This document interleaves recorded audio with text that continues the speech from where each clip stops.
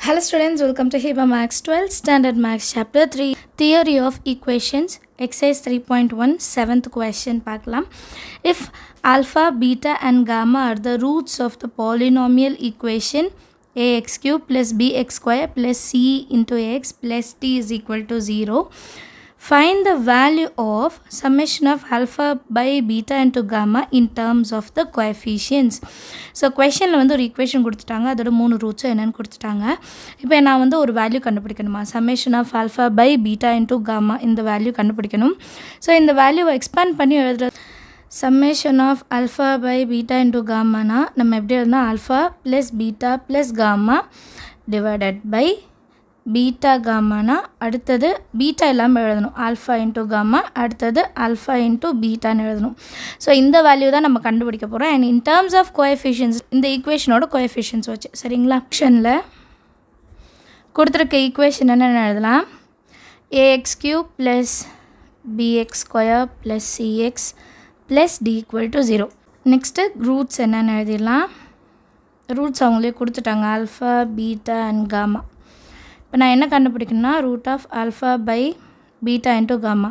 So இதை expand பண்ணோன்னா alpha by beta into gamma plus beta by alpha into gamma plus gamma by alpha into beta. அடுத்த லைனில் sum of the roots, product of the roots, sum of the product of the roots அது என்னென்னு கண்டுபிடிச்சிட்டோன்னா இதை solve பண்ண ஈஸியாக இருக்கும். First sum of the roots, sum of roots alpha plus beta plus gamma is equal to minus b by a. அடுத்தது sum of product of roots, இது நீங்கள் எழுதணும் தேவையில்லை, நான் எழுதுகிறேன் சரிங்களா. alpha into beta plus beta into gamma plus gamma into alpha is equal to c by a.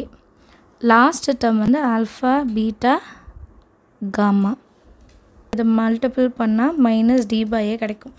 இப்போ நம்ம இந்த வேல்யூவை சால்வ் பண்ணிவிட்டு இதில் இருக்கிற டேர்ம்ஸ் வச்சு சப்ஸ்டியூட் பண்ணலாம். ஸோ நம்ம என்ன கண்டுபிடிக்கணும்னா alpha plus beta plus gamma, beta into gamma, alpha into gamma, alpha into beta. இப்போ இது எல்லாத்தையும் எல்சிஎம் எடுக்கலாம். எல்சிஎம் எடுக்கும்போது இதெல்லாம் ஒரு வாட்டி வந்தால் போதும், ஆல்ஃபா பீட்டா காமா சரியா. அண்ட் கீழே என்ன டேர்ம் இல்லையோ அந்த டேர்ம் தான் மேலே மல்டிபிள் பண்ணணும்னு சொல்லியிருக்கேன். அப்போ alpha into alpha, alpha square கிடைக்கும். அதே மாதிரி இங்கே பீட்டா இருக்காது, பீட்டா ஸ்கொயர்னு கிடைக்கும். அடுத்தது காமா ஸ்கொயர் கிடைக்கும் சரிங்களா.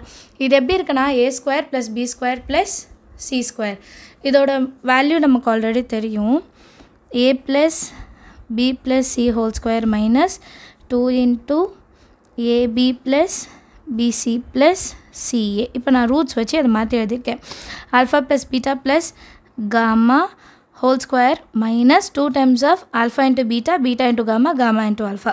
Alpha square plus beta square plus gamma ஸ்கொயருக்கு பதில் இந்த டேர்ம் நான் சப்ஸ்டியூட் பண்ணுறேன். ஏன்னா some of the roots, some of product of ரூட்ஸோட value நமக்கு தெரியும் இல்லையா, அதனால தான். Divided by alpha into beta into gamma. Some of the ரூட்ஸோட value என்னென்னா மைனஸ் பி பை ஏ, அதுக்கு ஒரு square minus 2 into some of the ப்ராடக்ட்டுக்கு வந்து C by A divided by product of the roots minus D by ஏ. இப்போ இதை தான் நம்ம solve பண்ண போகிறோம். மைனஸ் வந்து கேன்சல் ஆகிடும், B square by A square minus 2c by A divided by minus D by ஏ.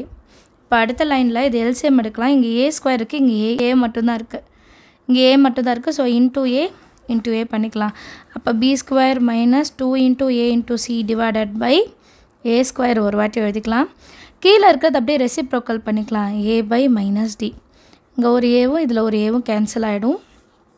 இந்த மைனஸை வந்து நான் மேலே மல்டிபிள் பண்ண போகிறேன். அப்போ எனக்கு ஆன்சர் எப்படி கிடைக்கும்னா பி ஸ்கொயர் மைனஸ் ஆகிடும், 2ac வந்து ப்ளஸ் ஆகிடும்.